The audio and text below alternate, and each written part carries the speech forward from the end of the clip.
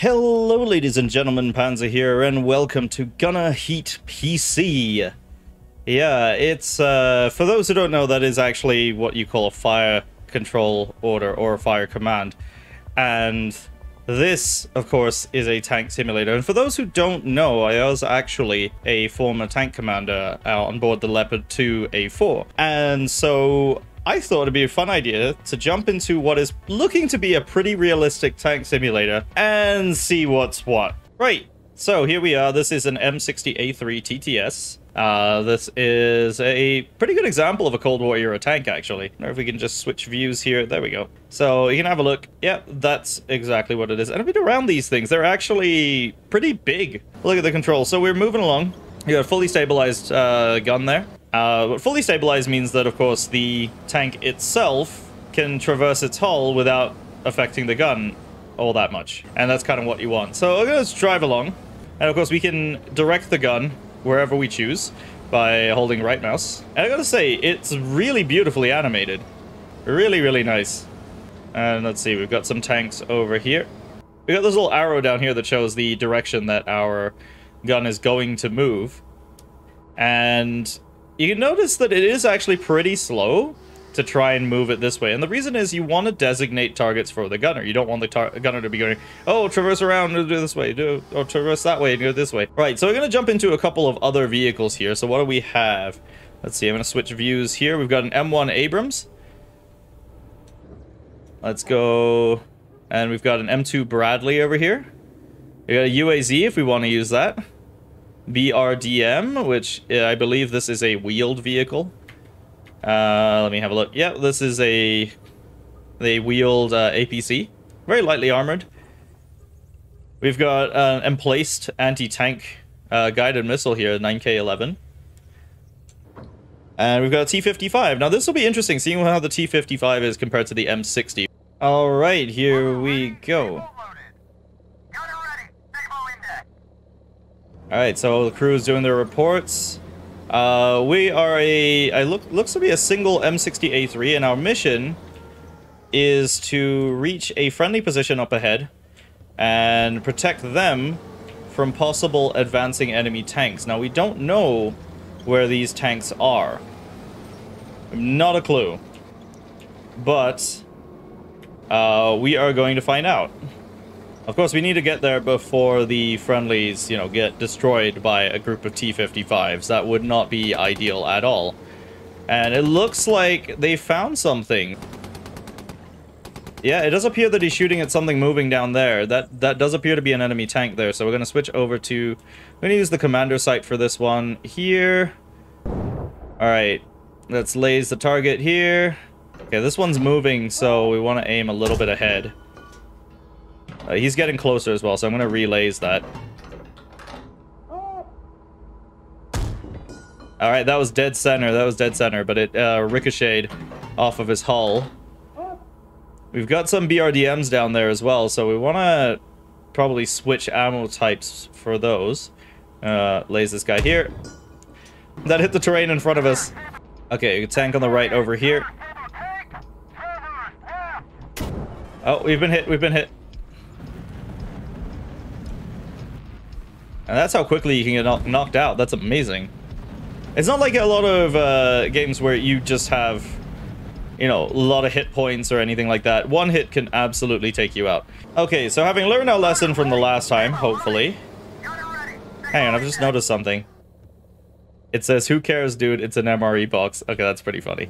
Okay, we're gonna go up here. We're gonna stay in the sort of higher position up here.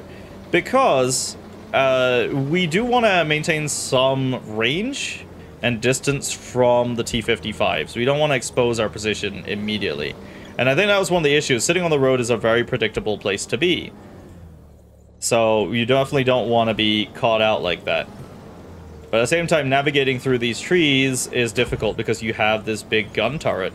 And you don't want to necessarily be smashing into trees either, or breaking your gun by getting it stuck inside a tree. That's not what you want.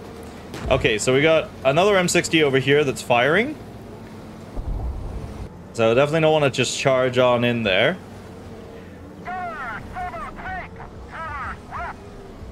Okay, so we've got fire order to the left there. Yep, there's a tank. Alright, we got one. Okay, we got one more. And fire. Okay, that was good. That was good. I just want to advance forward a little bit more here.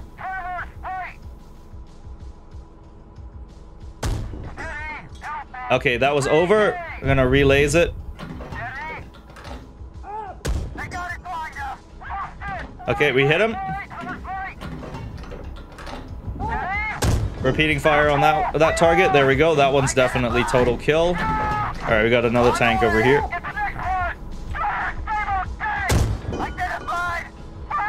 All right, we hit him in the engine.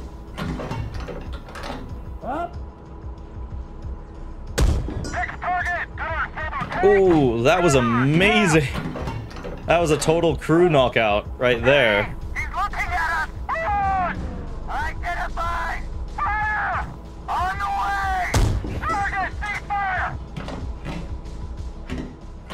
Okay, I want to point out as well, what you're hearing in the background are the commands and fire orders from the commander to the gunner and the reports from the loader.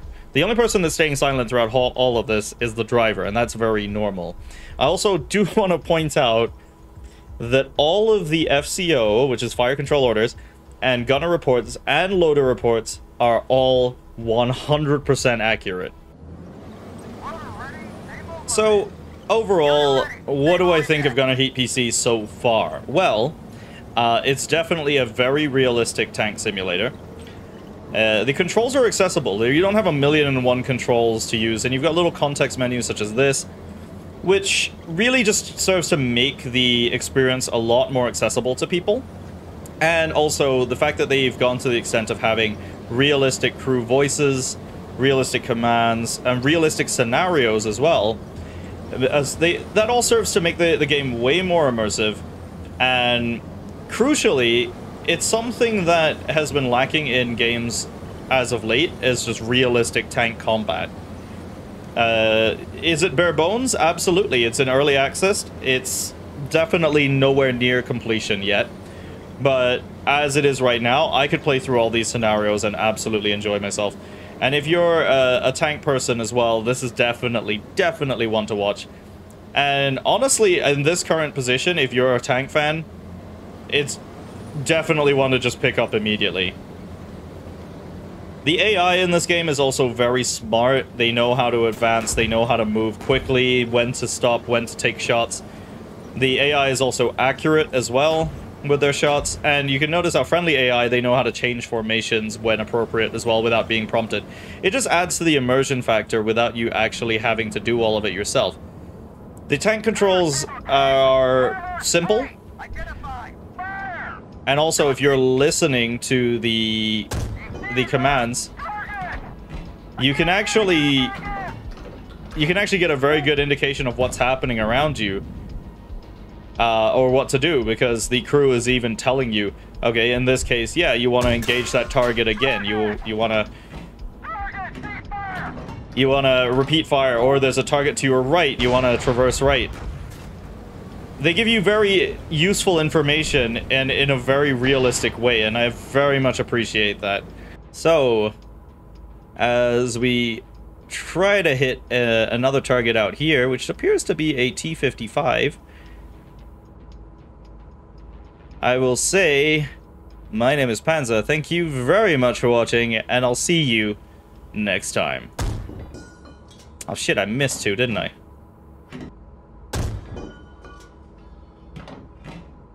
That's better.